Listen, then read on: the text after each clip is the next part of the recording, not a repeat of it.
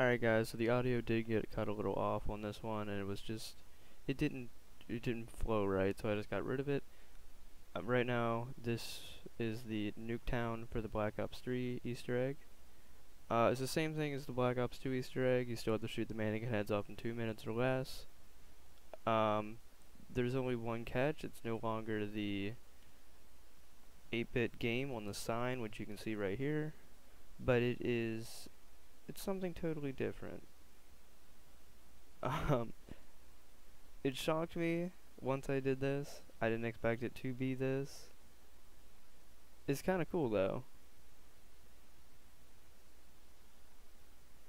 I really don't want to spoil it for you, so I'm just going to let you sit here and watch it. Thank you guys so much for watching, and I'll talk to you in the next one.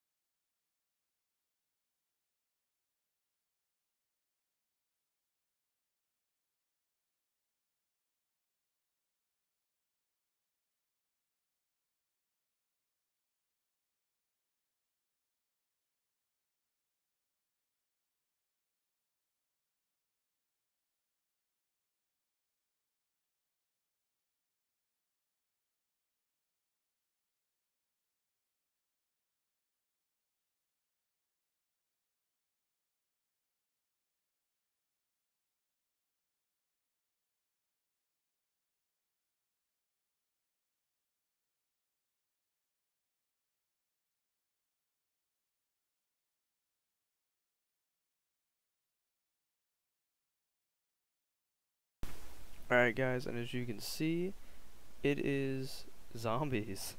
We had this in Black Ops 2, the actual zombies, and now we have it in Black Ops 3 as a little thing in the multiplayer. I'm not so sure if you can do this in a public match. It'd be something fun trying to do.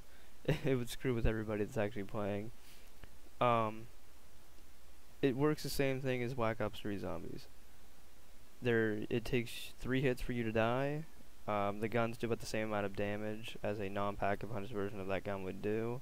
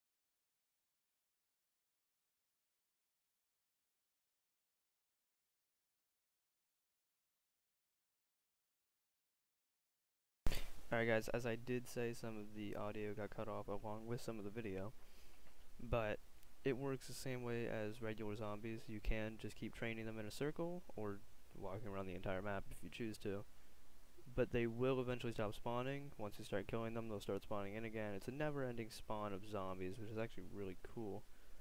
I did try with my special. It should be at the end of the video. There should be a couple shots of me using it. but it's just like a multiplayer. It one hits them if you hit them. Explosive damage does about the normal explosive damage as it would on a zombie, and or what it would do to a normal person in multiplayer. Thank you guys so much for watching, and I'll talk to you later.